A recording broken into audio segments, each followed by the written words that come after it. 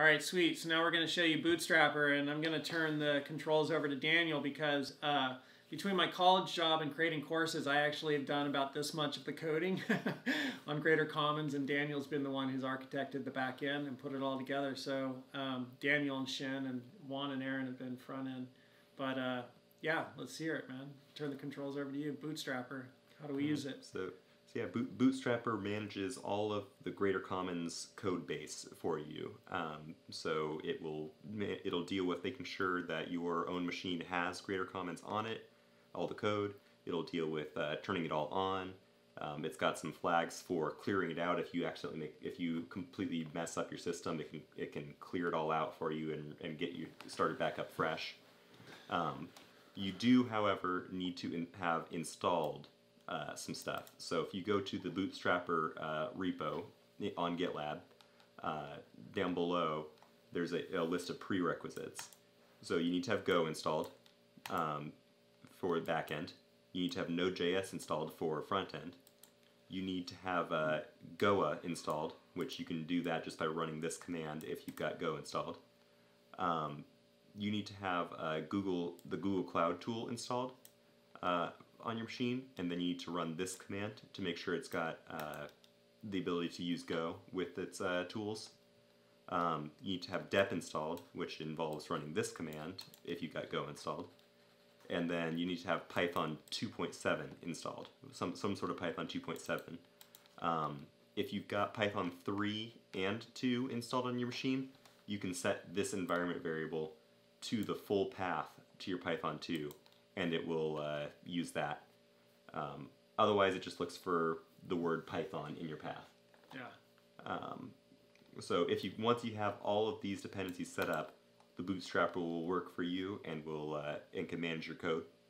To use it, just after you've cloned Bootstrapper using the standard git clone, you can cd into the Bootstrappers folder, and if you run bootstrapper-h, it'll give you a list for H for help. This will give you a list of every flag that Bootstrapper takes. And it's a rather large list, but only like you only need 2 of them for everyday use. So there's a lot of them. Yeah, cool. I was just checking them out. Yeah, I only ever used B and M myself.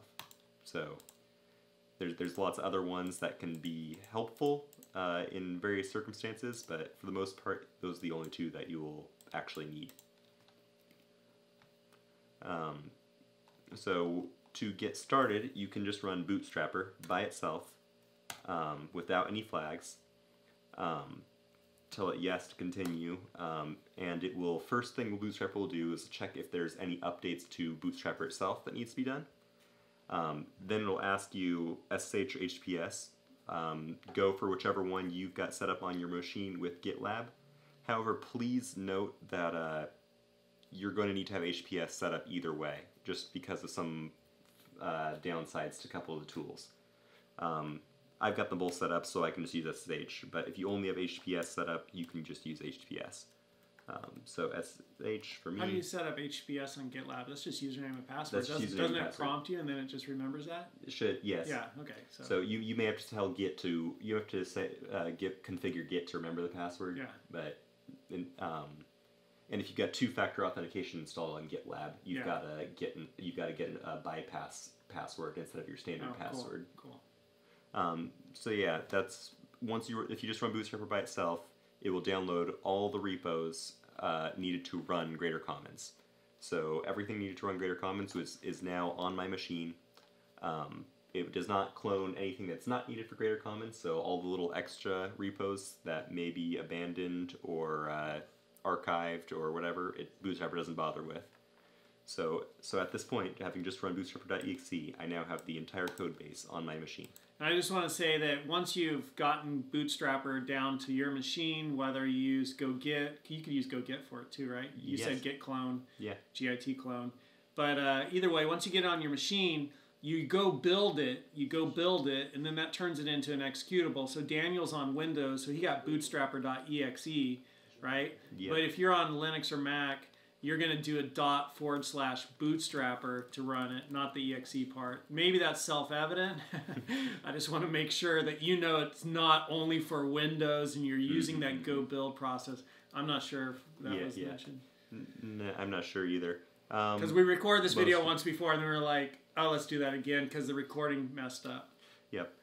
If you are on Linux and Mac and you run into a problem with Bootstrapper, please let us know. All the devs that are in this room are all Windows developers. So we've got one guy who works Linux normally, and he tells us he tells us about problems with Bootstrapper every once in a while. So yeah, please let us know if you run into any problems on Linux or Mac, and we'll get that fixed up for you. We'll try. All right.